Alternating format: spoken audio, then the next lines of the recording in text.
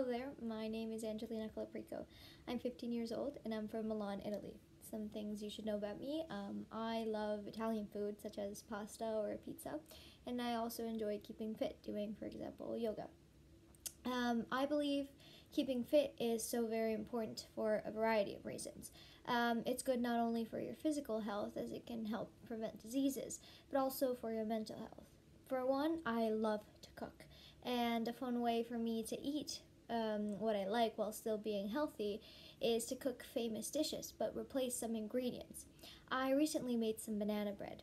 It was so easy and it came out actually healthy. You just have to replace the butter people normally use with sunflower oil and replace normal flour with whole wheat flour.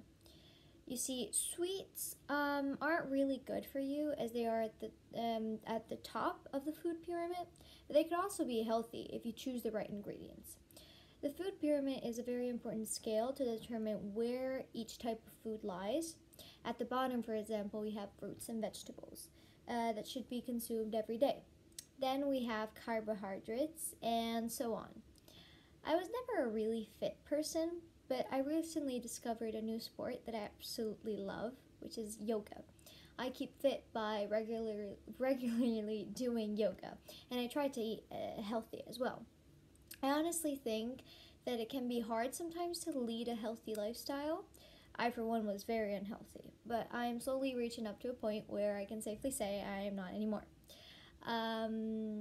Luckily, I am healthier now because an unhealthy lifestyle can lead up to serious health issues, both mental and physical.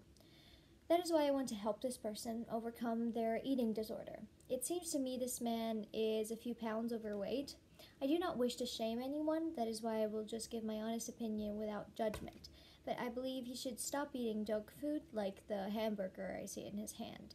Also, he should think about taking up a new sport to do every day, like jogging.